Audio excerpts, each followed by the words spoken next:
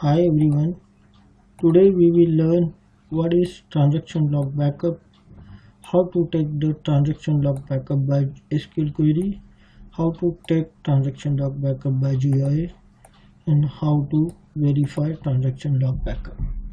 Okay, and for this transaction log backup, I have a database called TransBack, and I have a table in that database called tab, and I have some record in that tables. Okay, first of all, what is transaction log backup? Transaction log backup the transaction log records that have been written after the last full backup or last transaction log backup. Okay, for understanding this, suppose I have a plan. Every Sunday I run a full backup, and from every night I take full backup, and throughout the day I take transaction log backup after every 2 hours. Okay, I have a backup plan on Monday, Tuesday, Wednesday, same as on Thursday, Friday, Saturday, and Sunday. Every night I run full backup, and throughout the day I run every 2 hours I run the transaction log backup.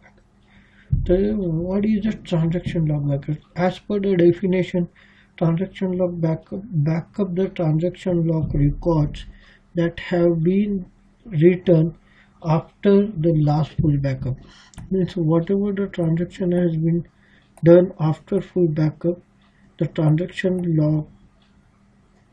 backup transaction log backup log is to the log records that has been written either after full backup or after your last transaction log backup. That means T1 has all the log records that has been written your full backup. Then T2 transaction T2 has all the log records that has been modified or that has been right after the last transaction log records. That means whatever the log has been written after the last transaction log backup, it takes all log records. Okay, that means T3 has all the transaction log records that have been written your T2, sorry. T4 has the transaction log backup that have been written after the last T3 transaction log 3. Like that, transaction log backup the log records that have been right after the last transaction log backup. Okay, like that, understand? And the transaction log backup can possible in full or bulk log recovery model, because in the simple recovery model, uh, in in the simple recovery, transaction log is not possible because the log file is truncated automatically when the database checkpoint occurs. Or you can say, if the single if the, in the simple recovery model, whenever the log file is till 70% full, the database checkpoint occurs and transaction log file is truncated. So the and what is the checkpoint? Checkpoint is nothing but the writing the dirty pages from buffer pool to disk. Or dirty pages, what is the dirty pages? Dirty pages is the modified pages in the buffer pool. If you want the whole detail about the checkpoint, then please watch my video what is the checkpoint. Okay, this is about the transaction log backup. And by having the transaction log backup along with your full backup, we can achieve point in time. And you can say point in time restore is possible with the help of full backup along with the transaction log backup. That means if 8 p.m. my database is crash, so okay, so in that case I can restore with the help of I can restore point in time your database with the help of full and all the concurrently transaction log backup. Means I can restore full backup, then transaction T1, T2, T3 till T4. So I can achieve point in time recovery with the help of full and differential backup. And just like the differential backup, transaction log backup also based on full backup. Okay, that means without full backup you cannot able to the you cannot take the transaction log backup. And another main point is that after the transaction log backup, the space within the transaction log can be reused for the other processes. Understand? And now this is about the transaction log backup. How to take the transaction log backup by SQL queries. Okay, as I said, I have a database Tranback and I have table tab 1.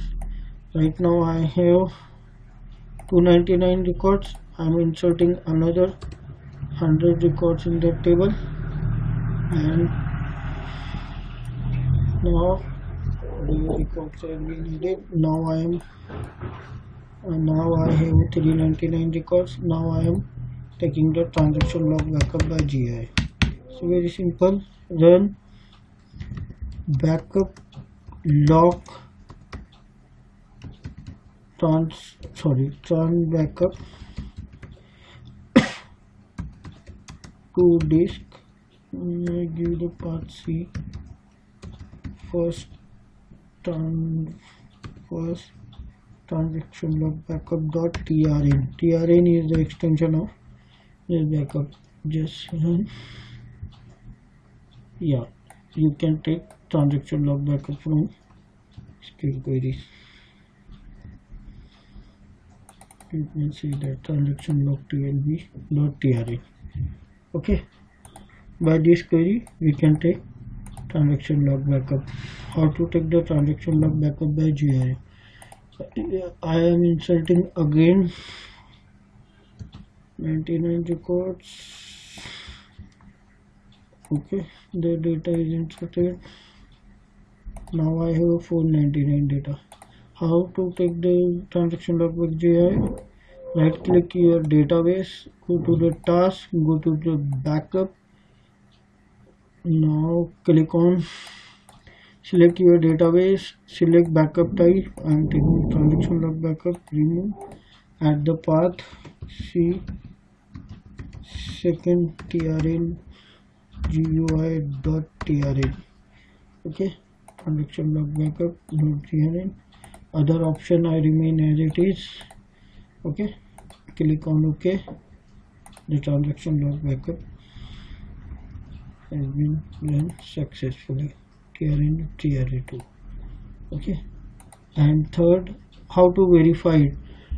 If I want to, before the restoration, I want to verify the transaction log backup, then it's very easy. Restore verify only from days is equal to and this path. Okay, we need give backup set is valid, means it is valid for restoration. Same I can check the other file name also. Okay,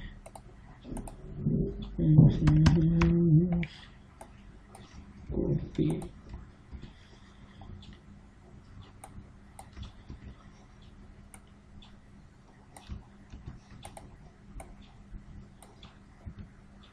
Yeah, the backup set on file 1 is valid.